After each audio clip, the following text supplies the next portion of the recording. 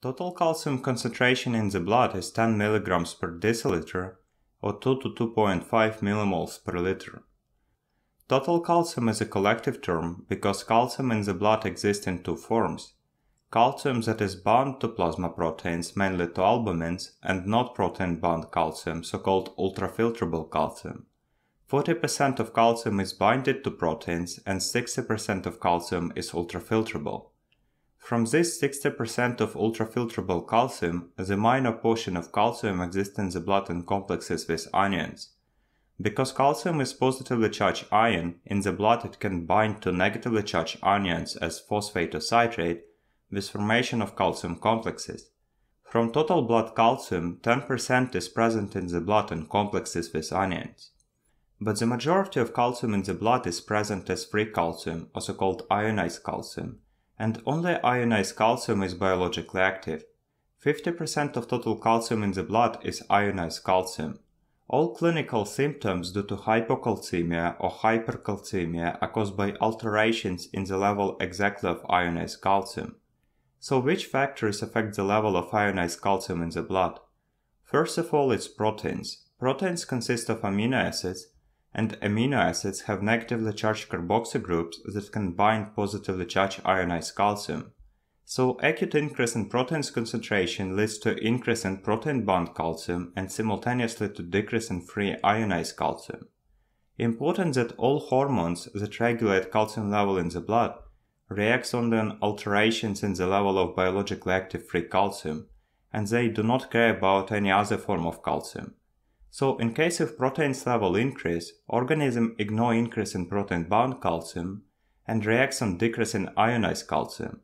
So in response to decrease in ionized calcium, organism increase the secretion of parathyroid hormone and calcitriol, and they correct the level of ionized calcium in the blood.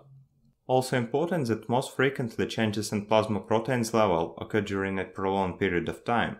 So hormones that regulate calcium homeostasis have enough time to correct ionized calcium level. So the net result of increase in plasma proteins is increase in protein-bound calcium. Ionized calcium remains the same because hormones have enough time to correct calcium level.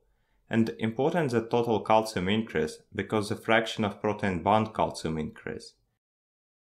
Another factor are anions in the blood because anions bind to ionized calcium with formation of calcium anions complex.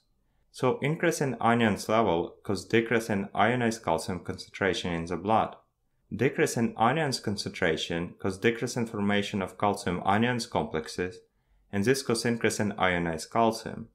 In contrast to proteins, anions concentration changes more rapidly. So for example, with acute increase in anions concentration, organisms do not have enough time to rapidly increase secretion of parathyroid hormone or calcitriol.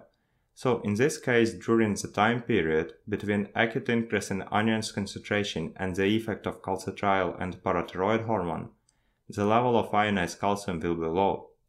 Another factor is blood pH. The concept here is that albumins consist of amino acids, and amino acids have carboxy groups with negative charge. So they can bind positively charged substances as hydrogen ions or calcium. If blood pH become more acidic, the amount of hydrogen ions in the blood increase, so the higher is the chance that albumin will bind hydrogen ion instead of ionized calcium, so this results in increase in ionized calcium concentration in the blood. But if pH increase, decrease in concentration of hydrogen ions provoke albumins to bind more ionized calcium, and this results in decrease in ionized calcium concentration in the blood. So basically it's the major clinical factors that affect the calcium level in the blood.